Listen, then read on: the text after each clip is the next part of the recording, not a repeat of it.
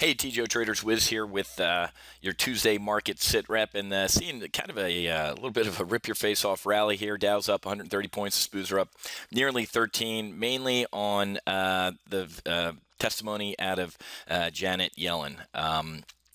Nice, slow, steady hand, presented very well. And as we talked about, you know, when a new commanding officer comes in and was the existing executive officer, they don't make radical changes right off the bat. You know, she's going to stay the course on the taper, so we're going to see that nice gradual dial down. Jobs numbers, I think, even though the unemployment rate's down there at 6, you know, getting close to that target Fed rate of 6.5%, I don't think they're raising interest rates anytime soon. So I really think we're just going to we're going to hang out, and she's going to be Bernanke too until that time when the taper's complete and she needs to start raising interest rates. That's the biggest thing on her radar and her future mission objective. Look at the VIX. The VIX is imploding here, down about 6%.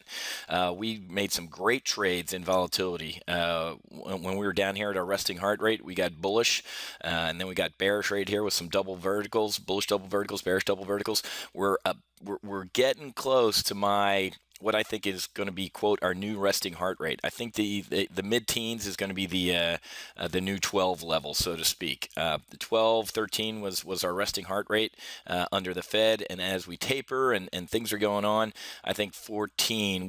We're going to talk tonight. Make sure you register for Options Weapon School, which begins tonight. Make sure you check your email and you register there, because we're going to be talking about volatility. We're going to be talking about put some hedges on in the market, because even though things are kind of looking good, things aren't looking that good.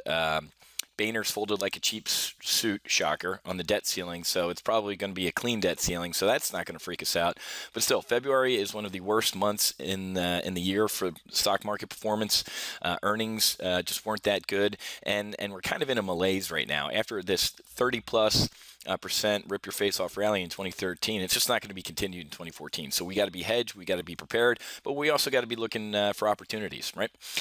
So we'll be talking about that tonight. So check your email. Make sure you opt into Options Weapon School, which kicks off tonight. A lot of great education and training, a lot of great free trades and live trading. It's just going to be an absolute blast. So make sure you register. So I got to run. I'm actually down here in Miami giving a speech. Got to head on stage here in a little bit, but I'll be back checking out the market, keeping an eye on some of our weekly options trades, Twitter bull put spread, Google Iron Condor, and an Apple Iron Condor, which are both kind of all going down the fairway. Apple's got a nice little pop today, but I'm probably going to sell into this pop because I think it's running out of some airspeed. But got to run. Happy hunting. Make sure you're hedged, and I'll see you guys tonight for the beginning of Options Weapon School. We'll see you.